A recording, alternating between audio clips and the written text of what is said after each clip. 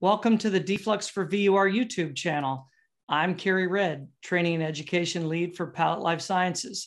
Today, we're joined by my friend, Hal Scherz.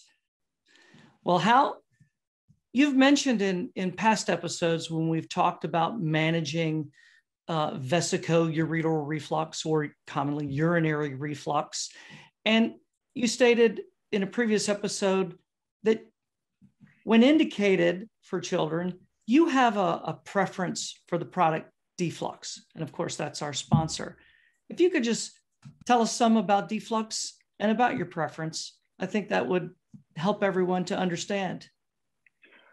Kerry, again, thank you for having me, and thank you, parents, for tuning in and listening to this podcast on vesicoureteral reflux, urinary tract infections in children. When we've made a diagnosis of reflux and we have an option about how to manage this problem surgically, the question really becomes, why wouldn't you use Deflux? That's what I always say. In fact, I had this conversation just today with one of my partners. And it is such an easy way to manage this problem. And it's better for the children for so many reasons, which we'll get into. But just to answer your question, Deflux is a substance that's essentially complex sugars. It's dextroamer and hyaluronic acid. For parents, that's a big mouthful. But it's important just to understand that these are substances that the body sees and recognizes and does not interact with. So it's a very safe product, but yet very durable and long-lasting. And so when done correctly, applied correctly with children who have the right indications, this is an incredibly useful alternative to managing deflux or reflux, and addressing this and trying to correct it rather than having to go to open surgery. Great. How could you just give a little bit of insight about maybe the procedure and some of the advantages? You bet. So when we decide that we are going to treat a child with Deflux to correct their reflux, what we're telling parents is that we're going to be able to manage this problem far easier than with open surgery. Of course, open surgery is just that. It requires an incision. Deflux doesn't. Deflux is introduced into the bladder through an instrument called the cystoscope, which is a telescope that we insert into the urethra, into the bladder.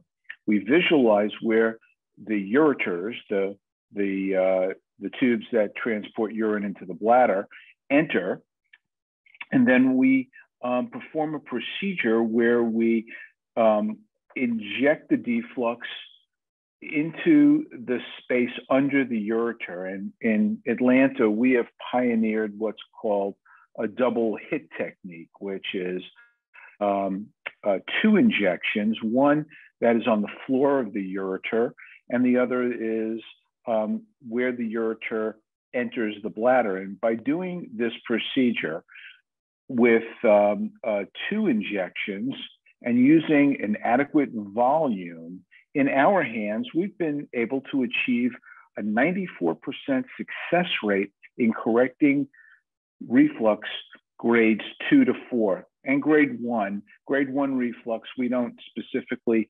go to Deflux, but we will treat grade 1 reflux in one ureter when we're dealing with higher grade reflux in the other ureter. It's a 20-minute outpatient procedure, which does require a general anesthesia, but it is a procedure that has little to no postoperative side effects Occasionally, a child may have some bladder spasms right afterward. If they do, we can typically recognize them before they go home and manage it with medication. Otherwise, they will just go home that same day and be able to go back to school the next day. The parents will be able to go to work the next day. And that's a far superior way to manage this problem than in a child who needs to have an open procedure, at least one day in the hospital, often many more, with a recuperation that can last several weeks in some children, and loss of school, loss of work for parents, and more side effects. So my feeling, and the feeling of my partners here in Atlanta, is what do you have to lose?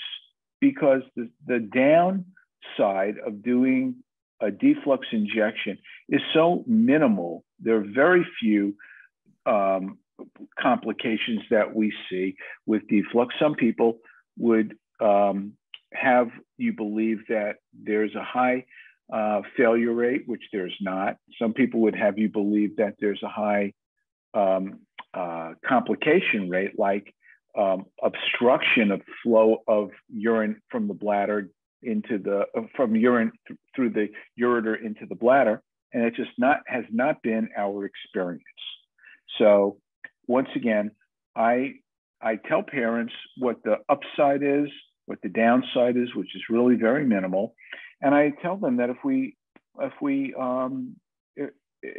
decided that we would initiate treatment with a deflux injection, that most of the time this is curative. Most of the time we expect that this is a permanent, durable response, and very few children come back with infections or recurrent reflux. Well, Hal, thank you for sharing that experience and showing that in your hands and your experience and that of your colleagues, deflux has stood the test of time.